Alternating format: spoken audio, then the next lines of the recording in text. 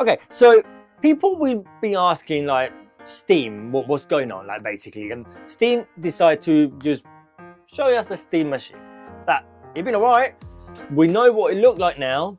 We know how powerful it is, but we do not know when it's going to be released and for how much. So instead of waiting to Valve to do the final decision of, hey, you got it, I built my own Steam machine. All in here, it runs SteamOS. It's a beast. Hello everyone, I'm CheCo and this is what Valve's next Steam machine could realistically feel like before it even hit the store shelf. It's designed for the living room. You turn it on, you grab your controller and you boot straight into Steam. No keyboard, no mouse, no Windows pop-up running in the background.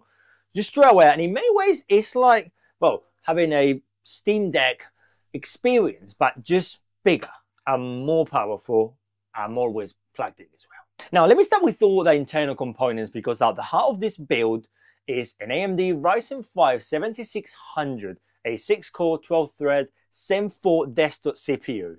Valve upcoming Steam machine uses a semi-custom Zen 4 6-core CPU with RDNA 3 graphics, meaning that the architecture and the core counts are essentially the same as I got here right now. And this makes my system a realistic preview of what the official hardware is honestly gonna be delivering. Just with slightly higher sustainable clocks and a bit more noise due to the full desktop power. All components are mounted on a MSI MPG B850i ITX motherboard, offering modern connectivity, Wi-Fi 7, USB-Cs, and a great compact form factor as well. And the graphics, well, RDNA 3, this is all handled by the Asus Duo RX 7600 with 8GB GDDR6 video memory. As a dedicated GPU is comfortable and it targets 1080p at ultra and 4040p high game. On top of that, I did add 16GB of Kingston Fury Beast DDR5 5200 memory and a 1TB Kingston KC3000 PCI 4. This board that offer PCI 5, but I went with a PCI 4.0. So boot times are still fast, games load immediately, and the overall experience feels console-like, just a little bit quicker. But Sandro, how does it actually perform? Well, in the real world, the system performs like exactly a modern desktop PC, with a few caveats tied to Linux and Proton rather than the raw power itself. So, Rise of the Tomb Raider and Shadow of the Tomb Raider provide me a solid baseline because at 1440p very high settings, both titles run around 40 to 50 frames, with occasional stutters during a CPU like heavy scene cuts and stuff. So dropping the settings too high improved the experience dramatically. Frame range jumped to around 77 frames and most of the stutters completely disappear, pointing that the CPU overhead and the Proton was the problem rather than the GPU limitation. And now some games that I really want to try, like Spider-Man 2, perform exceptionally well. On high settings, it's consistently exceeding 100 frames. Even in the dense city, just flying around New York was brilliant. It looks fantastic. And now Cyberpunk 2077 and Hogwarts Legacy show where this system really shines. With FSR 3 and 3 generation, this system and Cyberpunk stay above 100 frames all the time. Even doing the busy street, the seat combats, driving around, driving away the police, like doing fights and stuff. And Hogwarts Legacy, more of the same. 60 to 70 frames, delivering that smooth, controller-friendly experience that we all seen from a console. And several other titles run completely flawless. Strive, the cat game, that was brilliant. Flight Simulator, amazing. And Horizon Forbidden West all deliver stable frame pacing, no noticeable shattered, and excessive control support. Ideal for like living room setup games. But with that said, everything is not ideal. Everything doesn't work.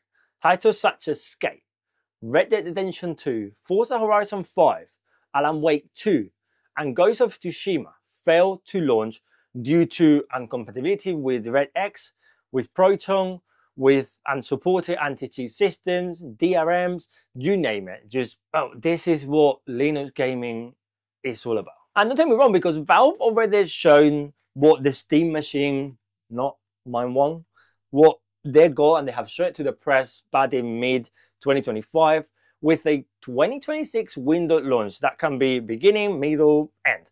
While pricings remain unconfirmed, expectations is around £700 to £800. The whole thing cost me around £875. But what makes this especially relevant is that Valve's Steam machines share the same architecture and core count as mine.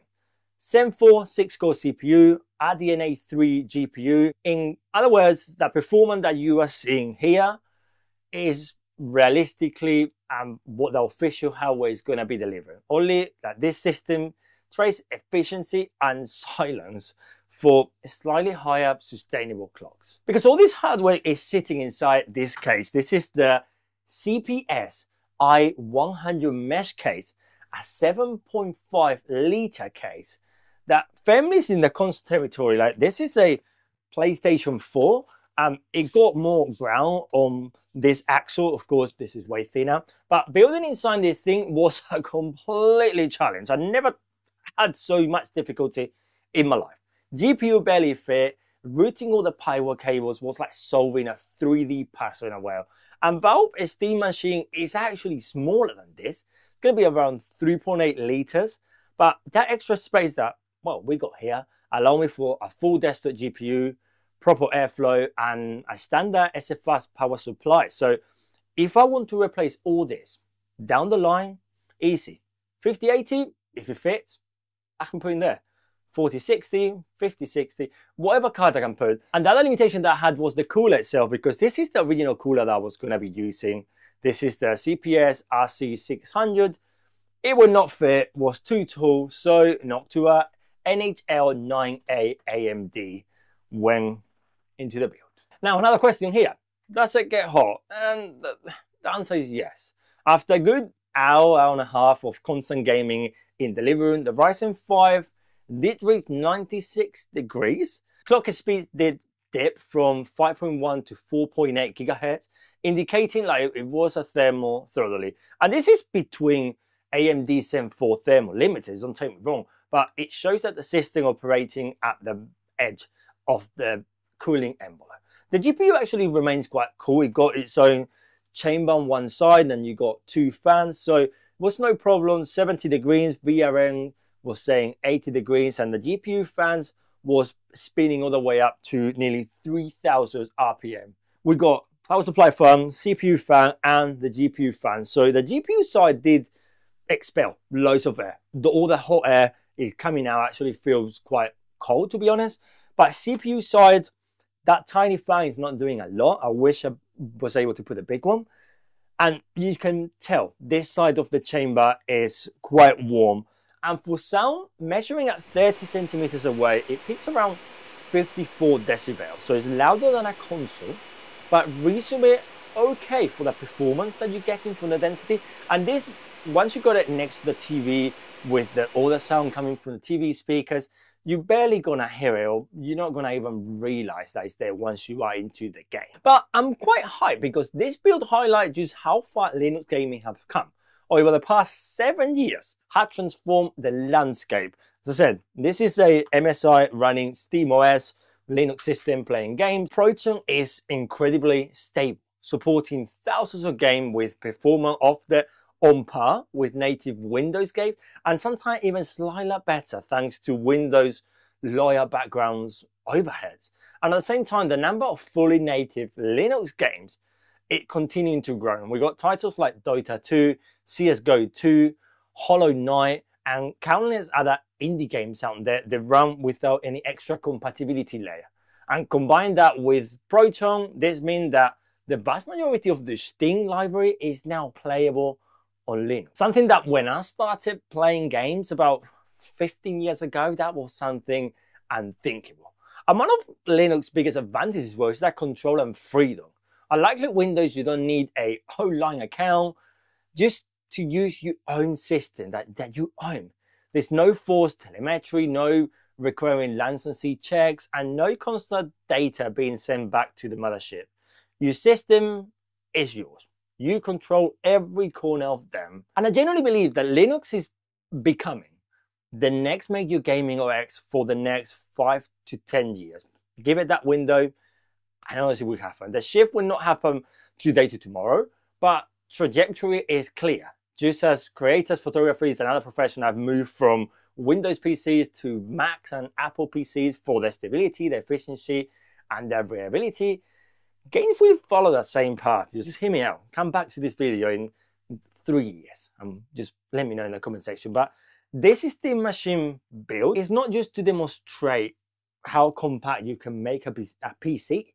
It's to actually prove Linux-powered gaming is the future.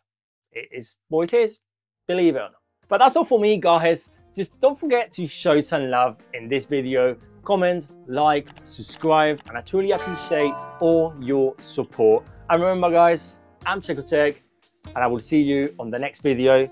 Link for all the components are also down below, but have a great one. See you in the next one. Adios.